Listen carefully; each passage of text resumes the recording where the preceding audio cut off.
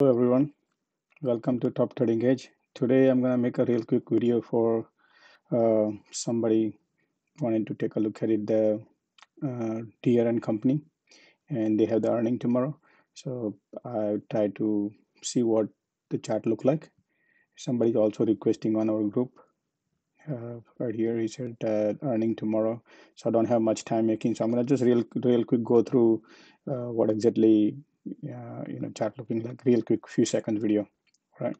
Because YouTube gonna take a long time. So if you take a look at the stock is grinding from here pre-pandemic from here, which was 160 dollar, grinding all the way to $400. So it's a quite a bit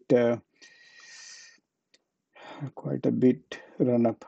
So if you look at pre-pandemic price to current price is almost, stock is up 125%, 123%. Okay, so let's cancel these. Now, what do I see on the earning? Now, as you can see, this is the resistance, this is the support. Every time you try to,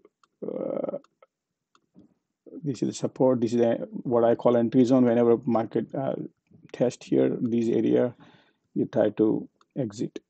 I always believe in that way. The reason behind it, these are resistance. Resistance has to cross, then let the candle close, and then it becomes support, and then I would enter. So normally market maker and all the traders, they always look all the resistance and they cautiously get out of it. So you don't want to be in a, I understand that the DEERE could be a good company, is going to be a benefit out of it, many things would be a good side of it, but whenever I see resistance, I have seen in my life 9 out of 10, man, resistance, I like to prefer exit, and then I wouldn't mind paying $5 more, $405, and then I would enter.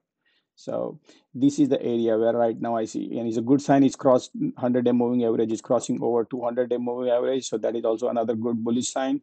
But again, like I said, earning is tomorrow. Time will tell. And based on the numbers, what I see right now here, it looking strong because look at the growth. The growth used to be like they used to make their revenue was $10 billion. Then last quarter was, they missed a little bit, but it's a 10.20, 10.27, 10.40. So that's the number they're getting. But look at the EPS. They estimated was $4.56. They are achieving 5.53 over here. Same thing. They estimated 387. They achieved 412. So the revenue is not growing, but but the guidance was low, so they achieved that. But now look at that number, $8 billion they are trying to. So that is $2 billion less. So they might, their estimated value amount is lower, which is 8 billion. So it's good. So if they might achieve this time, and look at the EPS is way low, half the size of previously four. So that would be a good number. They might achieve this number, and based on the earning, if the earning comes out good, then stock probably break the resistance. But again, these are all guesswork because when we go the number, I just need to analyze by what I see right now here.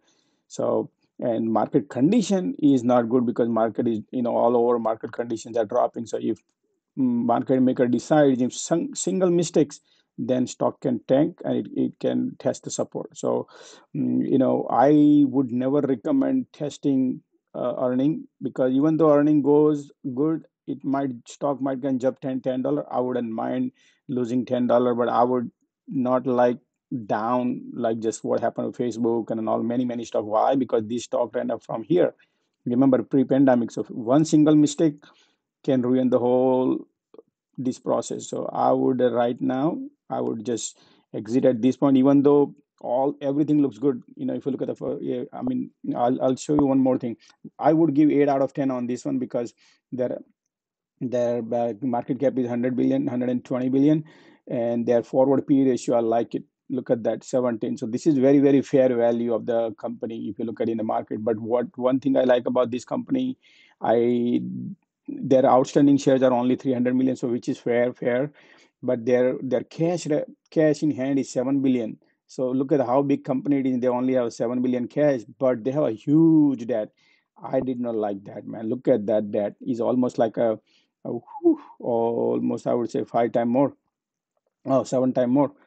So that's too much for $50 billion debt. So they'll be paying a lot of interest in future. So in future, you have to keep in mind, they'll be paying a lot of debt, and interest rate goes up. Analysts also see, oh wow, look at the debt. If they have to pay a lot of interest, because if interest rate goes up, they have to pay more interest on it. So got to be watchful here. This is alarming. It's not like a 7 to 10, 7 billion to 7 billion here. He's so huge, so have a huge loan going on. So this is the only area where I minus 2 points, because otherwise I would give at least 9 points. But I did not like this. That's why a little scary. And like I said, now market condition is changing, and this much profit from here to here, 125%. I would, whatever the price would be, I would like to exit here and then let the stock fly if it is good earning, because earning might beat here. But also remember, there is the thing what I told you, the debt is killing. So you never know when somebody sees something, and then market maker take on many things. Right now they're taking on many stocks, so you don't want to be one of them. Other than that, so it's an 8 out of 10 I would give this. Now you is your everybody's call how you educate yourself out of this chart. And this is not a financial advice. Please just remember, this is no financial advice. You take your own for this is just a regular video, just for real quick to understand. All right, thank you very much. Bye.